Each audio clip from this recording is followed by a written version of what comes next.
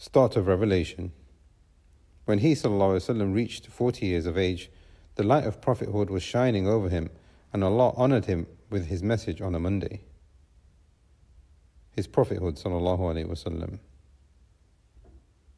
Aisha radiallahu anha said, the commencement of the divine revelation to Allah's Messenger ﷺ was in the form of true dreams in his sleep.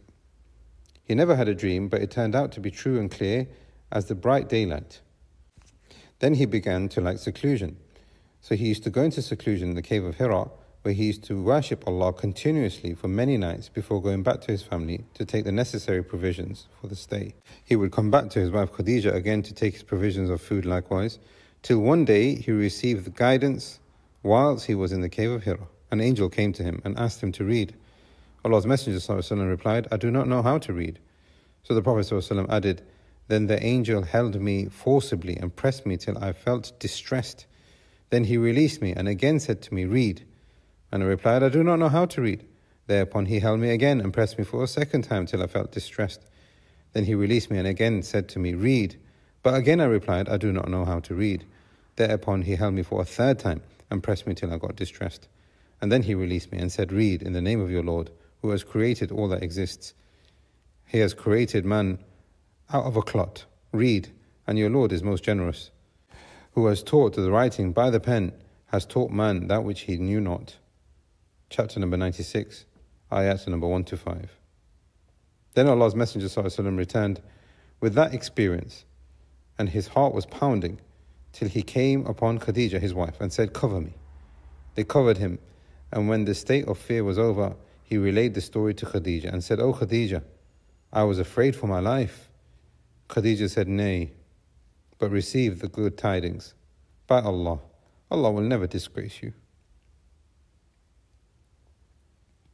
For by Allah, you have kept good relations with your kith and kin, speak the truth, help the poor and the destitute, treat your guests generously, and assist those who are stricken with calamities.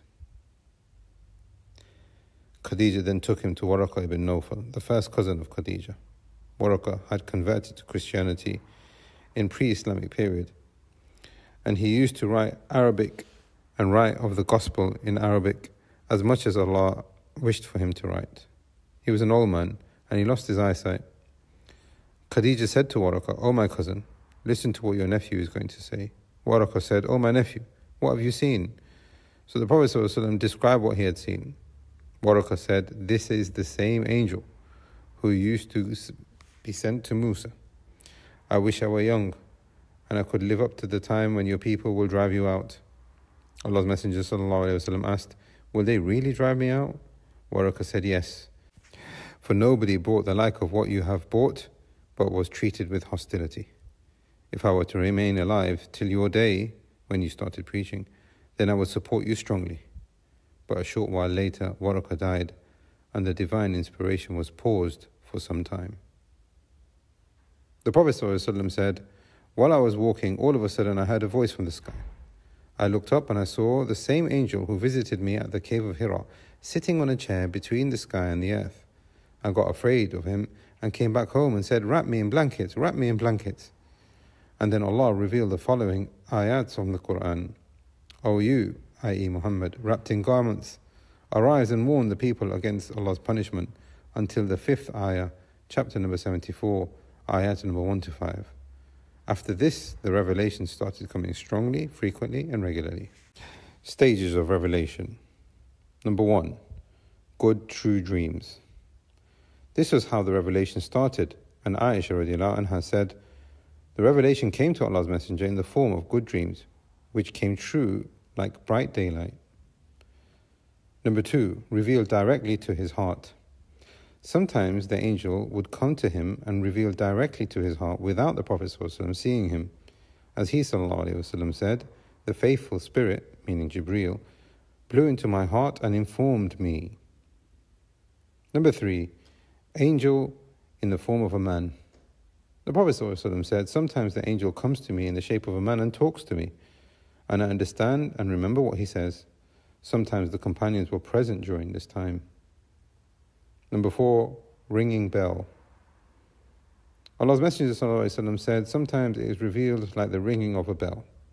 This form of inspiration is the hardest of all, and then this state passes off, and I have grasped what is inspired.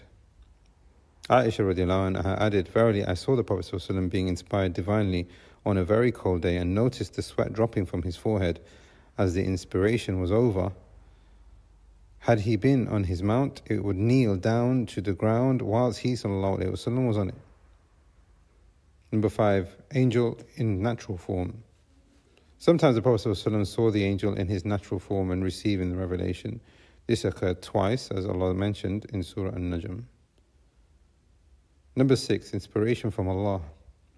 This is what Allah revealed directly to him ﷺ from above the 7 heavens during the night of ascension, Laylatul Mi'raj, such as the prayer and other than this.